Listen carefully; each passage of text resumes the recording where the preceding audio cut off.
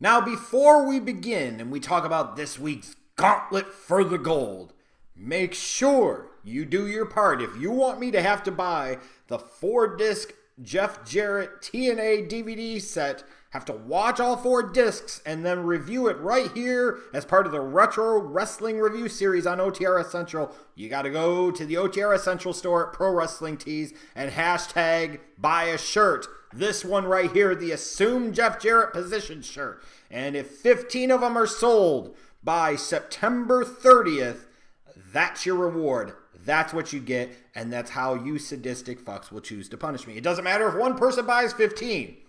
One buys 10, and somebody else buys 5.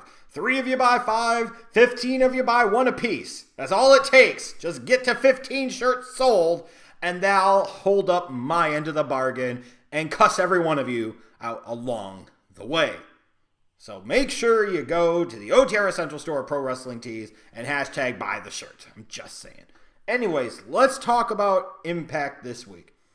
And I actually, even though still there were those things that frustrated me, even though still there was some stupid stuff that just left me scratching my head about how does this make any sense whatsoever, I think in large part because so much of the show was devoted towards building towards that Gauntlet for the Gold match, since basically the entire second hour of the show was taken up by the Gauntlet for the Gold match, you had less stupid crap that happened on the show.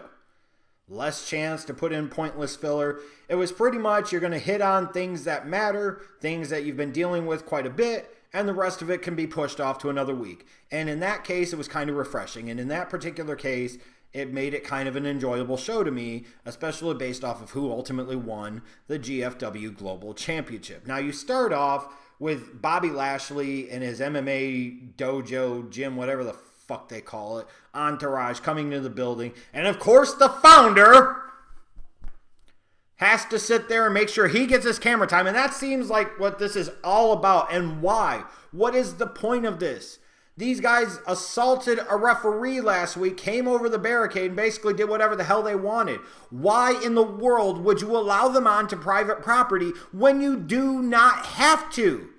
Why wouldn't you immediately already have the police there ready, because you know that they're probably going to come, and then escort them the hell out of there? Wouldn't that be the logical, sensible thing to do?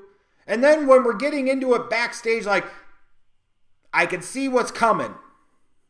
And fuck you, GFW, if that's where you're going. There could be another direction that they're going for Bound for Glory with Bobby Lashley, and it's probably where they're going. But again, this is just all about the founder having to get his fucking camera time. He just can't help himself. He just can't help himself. Then you got something I actually enjoyed. Jim Cornette's speech to 18 of the guys talking about the Gauntlet for the Gold, and you know, another thing that tied into the main event of the night, tied into the fact that you had some major stakes at line. Everybody had a chance to potentially walk out at the end of the night the GFW Global Champion. So even though Cornette's being corny about he's going to find Lashley, and then he's going to pretend like we don't know who the surprise person is, since we just saw the video package for him last week, it makes it kind of anticlimactic. I'm just saying, I still enjoyed the speech because, again, it was kind of short, sweet, to the point, and it touched on the most important thing that was going to happen on the show, the most important thing in the company, which is the World Championship. And that's cool. OVE took on the Heat Seekers, and this was frustrating only in the sense of this is the match they should have had for their debut last week. The Heat Seekers went out there and did what the hell they were supposed to do. They did their jobs, they did their job, and they did everything they could to make OVE look good. I don't know if the Ohio versus everything concept works. I don't know if these guys are going to be productive members of the roster ultimately. I don't know if Fool Killer is going to view them as Motor City Machine Gun substitutes and feel like he could be nut huggers for them. I don't know. But at least I will say this. With the stupidity of last week's debut match and how stupid that was, if you were choosing to give them a showcase match against jobbers, then this is how it is supposed to be done. This makes you more inclined to be interested in OVE, not the no-name, non-roster member opponents that they're facing. So if nothing else, we rectified the wrongs of last week. And we get the returning Taryn Terrell in her whatever slut garb you wanted to call that look. And her promos about Gail Kim.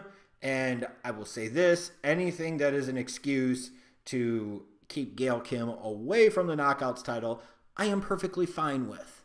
Now, to me, you should be finding a way to have your women's champion, your Knockouts champion, be featured on TV in some way.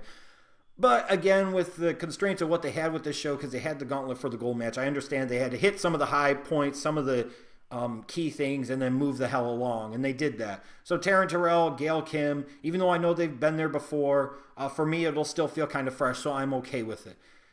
Cornette is confronted backstage by Bobby Lashley and his crew, and this whole thing was just kind of dumb, and it keeps coming back to the thing, well, you got to make a choice. You got to make a choice. What's your choice going to be? My choice is to think that this is all stupid. Why are you trying to emphasize or push the fact that Lashley could be leaving? Why are you trying to give these MMA guys television time when you simply don't have to? Last time I checked, you're not on Spike anymore. They're not forcing you to push Bellator. Why in the hell would you be pushing these people when there is really no reason whatsoever to be putting them on your television? Each week, I don't get it. Just to sit there and pump this up and build this up.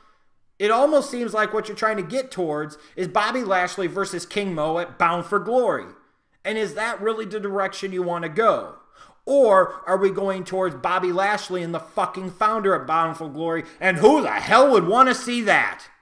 Either way, the end result seems to me, since Bound for Glory, it looks like Bobby Lashley is actually on their featured poster November 5th.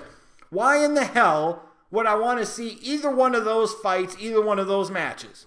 I'm just saying. So the whole premise, the whole notion here to me is completely and totally ridiculous. Just like the premise of anything and everything involving Grado on my television each week is completely and totally ridiculous. And a fan like me can only dream that this story was actually shoot and Grado would be deported and get the fuck out of the country. I can't stand this stupid ass annoying character. There is nothing likable about this dude anyways. Absolutely nothing likable. And the whole time I'm sitting there, it finally dawned on me. I said, wait, they're looking for somebody that's American to marry him, which would be how this would work in order for him to get his visa to be able to stay in the country. Why wouldn't Joseph Park, who is American, last I checked, enter into a legal arrangement, which it would be, and marry Grado him damn self? All this pursuing of women and knockouts on the roster and everything else, wouldn't the easy, most sensible thing have been to have Joseph Park marry Grado? And if you want to get attention on your product, and at this point in time, honestly, Impact Wrestling as a show and Global Force Wrestling as a brand needs as much attention as they possibly can. Do you remember 15 years ago or so, whatever the hell it was, 2002, 2003, when Billy and Chuck were going to get married on SmackDown and how much attention that got? Granted, this is not going to be as big of a deal now because it's not WWE and gay marriage is legalized in this country now. But again, from a legal standpoint, wouldn't it make more logical sense for a Joseph Park, who is an American, to enter into a contractual agreement with Grado to get married when that type of marriage is now legalized? I'm just fucking saying. So it's literally weeks of wasting time and circle jerking when the answer, the obvious solution, was staring you in the face the whole time. And instead of going down a more controversial path and perhaps getting some new attention on your product, you went down a completely different typical type of wrestling path, and it's lame. And what the fuck, all of a sudden Laurel Van Ness isn't batshit anymore? Like, what the fuck's up with that?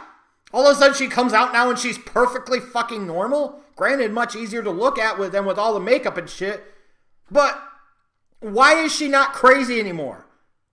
Why did she figure out how to put her lipstick on all of a fucking sudden?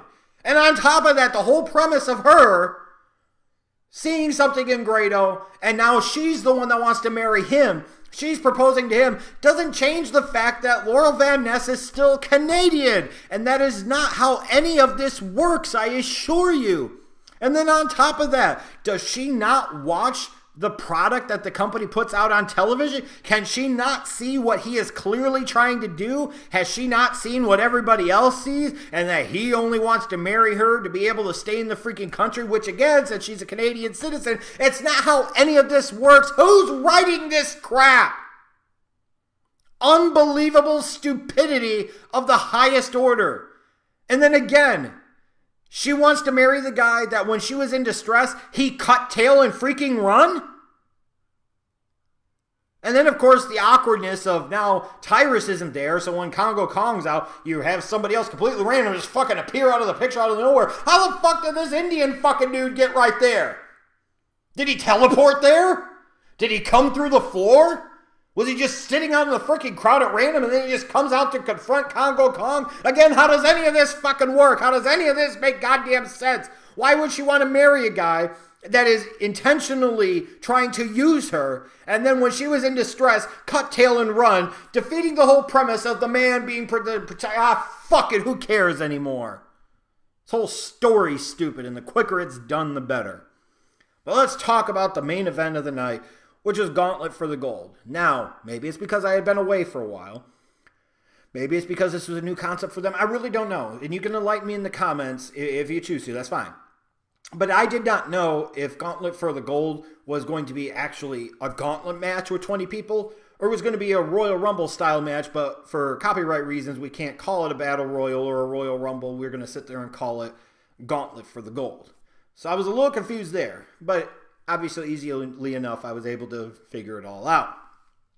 This is where you got the debut of Johnny Impact, and that's cool for this company. Again, they could use whatever type of talent they possibly can get their hands on at this point. But the whole premise of this was about Eli Drake. Earlier on in the night, when he's talking to Cornette backstage, he's trying to get a different number than 1. So then Cornette gives him number 2, which is just kind of dumb in and of itself and a waste of time. But you basically went the Shawn Michaels British Bulldog route with Eli Drake and Eddie Edwards. And you know what? It really worked for me. I was perfectly fine with it. As this match went along and the drama unfolded and it was building up and building up, I was looking forward to that moment where, because I was able to avoid the spoilers, and even when I saw something that involved, it said, how could somebody release this, or how could you see that, or I would see spoilers, I was able to avoid it. So this actually was legitimately new for me. I did not know who was going to be the next GFW Global Champion. It was very refreshing. One thing that was head-scratching to me, Low-Key's in there at number 20. LAX wants to make sure that he's not getting screwed. So why in the hell wouldn't LAX get involved in this match more? Why wouldn't they do their part to make sure that Low-Key won the title? So not only has the faction been stupid in a lot of ways, they literally are stupid. And then especially when you read the, fuck it, it's not even a spoiler at this point, but be warned to find out that Low-Key isn't even going to be with the company after October. Why did you put him into this type of spot, knowing that he could potentially leave? Knowing that apparently you didn't have him locked up anything long-term, or you didn't care to have him locked up anything long-term. Only this company, after all these years, would still do this type of stupid crap. It's like when he did the whole storyline with AJ Styles, what was it, in 2013? Oh, this is all a work. He's not going to leave team. No, legitimately, it was a fucking shoot. They didn't have the guy under contract. They decided they were going to put the title on him and hope you could use that as some leverage to keep him, and then they decided not to. Unbelievable. But you get to the final two after everybody else has been eliminated. Ethan Carter III, when he did his thing with that standby wrestler, that was funny. And then even when he was eliminated, just the facials is like, oh, that dude's cool. But to me, it's one of 3 guys that should have won this. It was either Carter III, Moose, or Eli Drake. Those are the 3 guys to me right now for this company that they should be building around. Well, EC3 didn't win it. Moose didn't win it. But lo and behold, Eli Drake did win it. And I popped a little bit. I was like, hell fucking yes. This company got something right. And just as I'm sitting there and celebrating, I'm like, this is cool. They've got somebody as the world champion that I give a shit about. Then lo and behold, what do you know? It all becomes about fucking Lashley and his goddamn entourage, and they're doing the same shit again. So we're putting over these guys that have no business being on your television to fucking begin with. All of these guys that are associated with Bobby Lashley, who, by the way, didn't win the match at the end of everything being all said and done on the night. We're taking the shine and the focus away from Eli Drake. He is the GFW fucking global champion. I don't care what you're running to set up with Lashley. I don't care about anything else. But after the Gauntlet for the gold match, and he's been named the winner, and he gets that belt for the first time, it should be all about, guess what? Ding dong, dumb dicks, Eli Drake. Instead, you shift the focus over to fucking Lashley and stuff to the point where you finally come back to Eli Drake. It's like, oh, I forgot he won the title. Oh, I guess it really doesn't fucking matter. So even when this company does something good, when this company makes a smart decision, when this company gets behind a decent horse, a thoroughbred, they still find a way to undercut themselves, and they still find a way to do stupid shit like this. It's ridiculous. This was Eli Drake's time. This was Eli Drake's moment. Don't be focusing on this other bullshit. Teach the fans that this is your new top guy. Teach the fans that this is the guy you need to see. That this is the guy that everything is going to revolve around. Not Bobby Lashley and his wannabe MMA fucking crew. Ridiculous. But anyways, I'm the Schleich Daddy. And this is OTR Essential. God damn it, even when this company does something right, they still find a way to screw it up. That's kind of their business model over the past 15 years. Name changes, a lot of the bullshit stays the same. But remember, with OTR Essential, it's not the wrestling show you want, just the wrestling show you need. And importantly, remember, even when you have great moments like Eli Drake winning the GFW Global Champion, ultimately remember, I watch this shit so you don't have to. So you can thank me by watching my videos, subscribing, and doing your part to hashtag buy a shirt. Later.